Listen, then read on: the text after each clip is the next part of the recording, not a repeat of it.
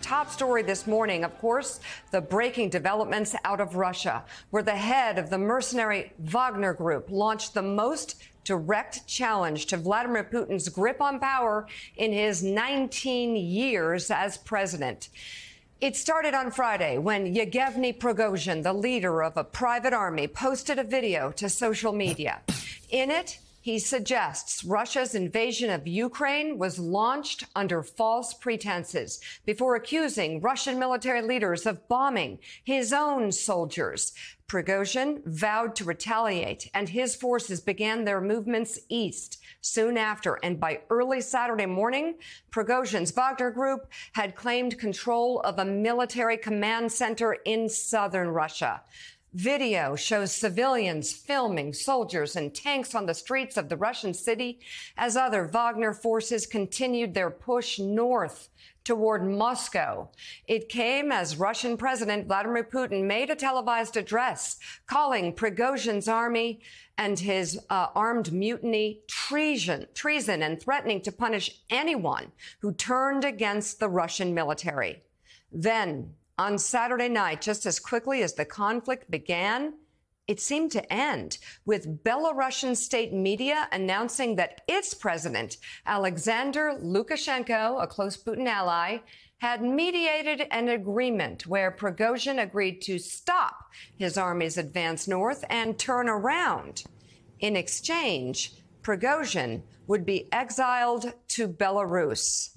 None of that makes sense. Joining us now, the editor of The New Yorker, David Remnick, former senior operations officer with the CIA, Mark Polymeropoulos, and staff writer at The Atlantic, Anne Applebaum. Anne, why don't we just jump right in with your piece in The Atlantic entitled Putin is Caught in His Own Trap. And you write in part this: Democratic politicians spend a lot of time thinking about how to engage people and persuade them to vote. But a certain kind of autocrat, of whom Putin is the outstanding example, seeks to convince people of the opposite: not to participate, not to care, and not to follow politics at all. The propaganda used in Putin's Russia has been designed in part for this purpose: the constant provision of absurd, conflicting explanations and ridiculous lies. The famous fire hose of falsehoods encourages many people to believe that there is no truth at all. The result is widespread cynicism. If you don't know what's true after all, then there isn't anything you can do about it. Protest is pointless. Engagement is useless. But the side effect of apathy was on display yesterday as well. For if no one cares about anything, that means they don't care about their supreme leader, his ideology, or his war. Russians haven't flocked to sign up to fight in Ukraine. They haven't rallied around the troops in Ukraine or held emotive ceremonies marking either their successes or their deaths. Of course, they haven't organized to oppose the war, but they haven't organized to support it either. And Anne, that's where Prigozhin has really tapped into a narrative that perhaps Russians might be hearing, and that is that the war in Ukraine, they may have some questions about it. I was very struck by the attitudes of the crowds in Rostov on Saturday. You didn't see people resisting Prigozhin. You didn't see the soldiers looking particularly worried about being there. They were going off to get coffee at a fast food restaurant that used to be called McDonald's. You saw Prigozhin sitting with the commanders, local military commanders in their headquarters.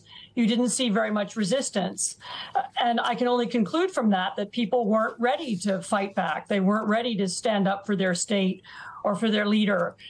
And you saw the same thing with Prigozhin's team of men who were on a normal highway going towards Moscow. They met a little bit of fire at one point, but they got pretty far. They got 500 miles into the country without major resistance.